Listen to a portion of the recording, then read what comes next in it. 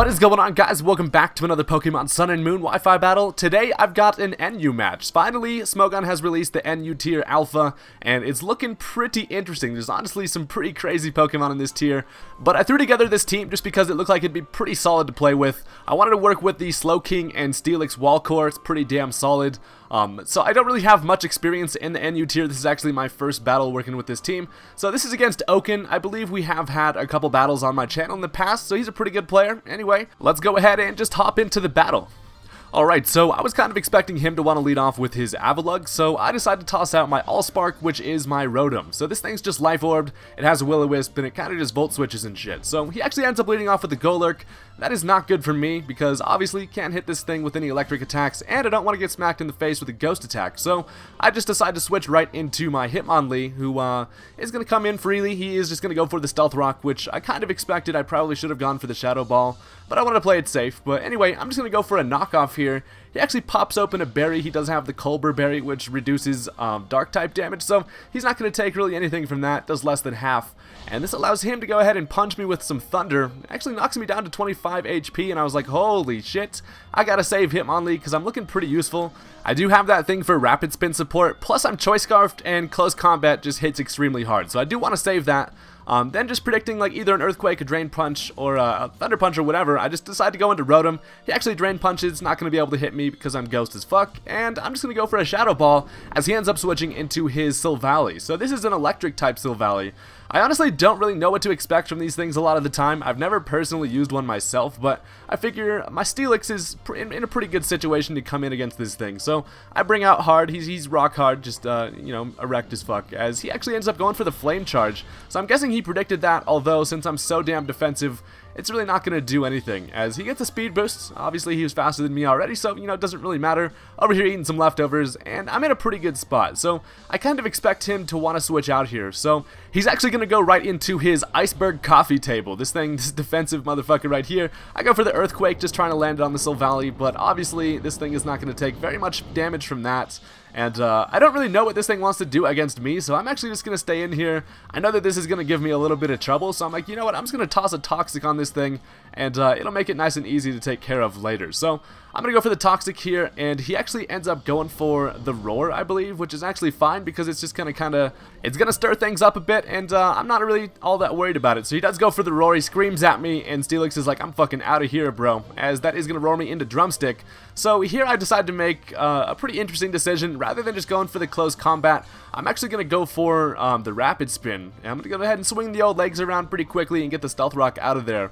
The reason for that is because I do have a Moltres who can't really come in on Stealth Rock too often. So I'm going to go for the Rapid Spin, and looking at the team preview, Moltres does very well against his team. He doesn't really have any switch-ins to a Choice Specs Fire Blast, so I'm going to go ahead and get rid of those Stealth Rock as he finishes me off with an Avalanche. So he's over there eating some leftovers. He is getting hurt by the poison, which is nice, and this is going to allow me to just go right into my my sunburnt fucking spicy chicken.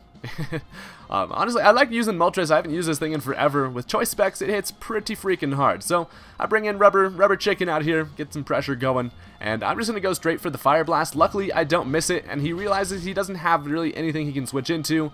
The Avalugg is toxic, and it's not going to be able to be all that helpful, so he just goes ahead and lets that thing go down.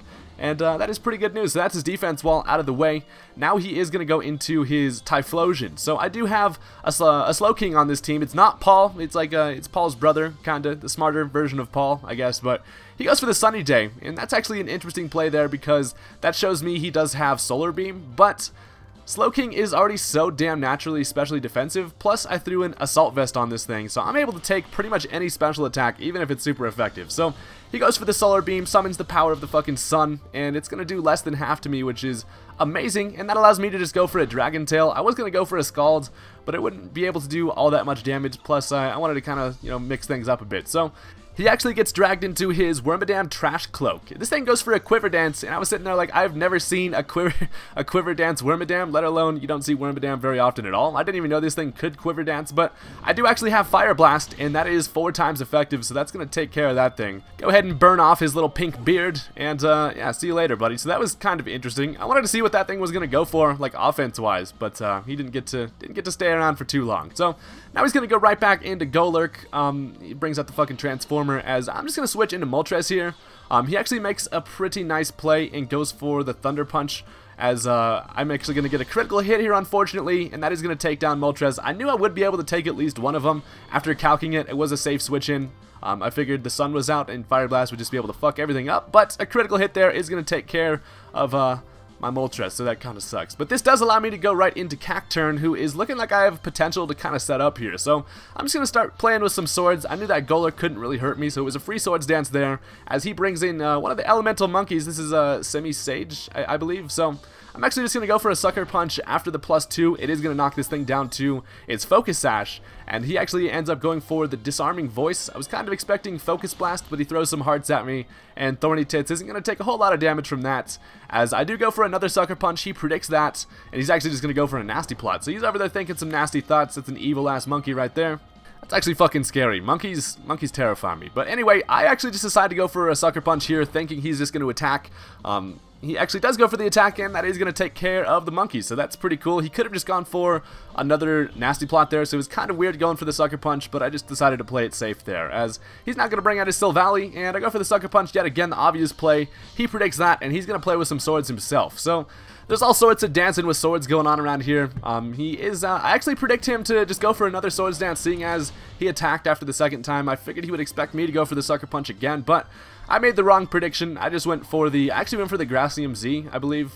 About to bloom doom up on that bitch, but it didn't happen, so that kind of sucks. But I'm not really all that afraid of this thing, considering I do still have a full health, big-ass steel snake thingy. So he goes for the Flame Charge. Even after the Swords Dance, is not going to be able to really do any damage at all, and that's going to allow me to go ahead and shake the ground under him, and that is a dead Silvally for sure. So down goes that thing, kind of a threat out of the way. I haven't seen an electric one actually yet, so that's kind of cool. It looks pretty badass with the yellow on top. I don't know, Silvally's it's an interesting Pokemon, that's for sure. But I'm over here eating some leftovers, and Steelix is in a really good spot here. So now he's going to bring in the Golurk.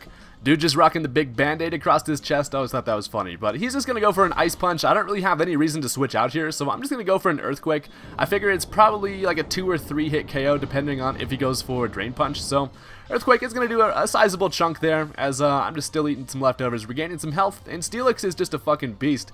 With this wall core, it's really hard to break, considering I have such a strong special defense wall, and then just like the best physical defense wall. Plus, Steelix likes to deal with Slurpuff in this tier. I believe Slurpuff comes in fucking belly drums, and he's actually a pretty big threat, but Steelix doesn't give a shit about that, so that's kind of why I brought it here. But anyway, one more Earthquake isn't going to be able to knock it out, but it's looking like after one more Drain Punch, I should be able to finish off the Golurk there. So he is going to go for one more Drain Punch. I'm able to live that. Punches me right in the fucking jaw, but I got a jaw of steel, literally, and Steelix just does not give a shit about that. As it was looking like it was kind of close damage here if he was going to be able to live it, but an Earthquake is luckily going to be able to finish off the Golurk there. So I know that he still does have that Typhlosion, which can take care of my Steelix, although I don't really have any reason to make any switches. I'm just going to actually let Steelix kind of just die here, so that way I'll be able to bring in my Slowking, who can pretty much just handle the Typhlosion here. So he brings in his last Pokemon. He does just go for the Flamethrower. It is going to melt my Steel Beams, as down goes Steelix. So here I actually just decided to bring in my Rotom, just to kind of be able to get as much damage as possible off on this thing before I have to bring in my Slowking. I know that I can take Solar Beam relatively nicely, so he does go for the Sunny Day, unless he gets some crits. Shit might be a little scary, but it's looking like I'm in a pretty good spot. So I just go for the Thunderbolts. It is going to knock this thing down to red, and all I really have to do at this point is let Rotom go down, and then my last Pokemon is the Slowking. So a Flamethrower will take care of my Allspark. It's named that because it like goes into shit like a transformer and like makes things alive, like toasters and shit. I don't know, but anyway, I'm just going to bring in Not Paul yet again, and all I've got to do here is just go ahead and throw some hot water at him. He actually ends up bringing out the Z-Power. I kind of expected it to be the grass one with Solar Beam, but it actually is just, what's the Inferno something? Inferno Overdrive. So he goes up into Overdrive, as that's not really going to do much damage to me. Slowking is just an absolute monster with an Assault Vest. You are not going to be able to touch this thing with special attack. So I take that really easily, and a Scald is going to be able to take care of the Typhlosion. So that was a pretty interesting match. Definitely a pretty good one for my first NU match back. It feels good to be back in the NU tier. Honestly, this is kind of my favorite tier, just because there's so many options for Pokemon, and it's actually a really kind of, I don't know how balanced it is right now. It's definitely going to change in the coming weeks with all the tier changes and stuff. But for now, there's some pretty big-ass threats in here, and it'll be fun to mess around with. So go ahead and leave a comment if you want me to continue with some NU, and don't forget to hit that like button, subscribe for more Wi-Fi battles, and I will see you later. Peace out.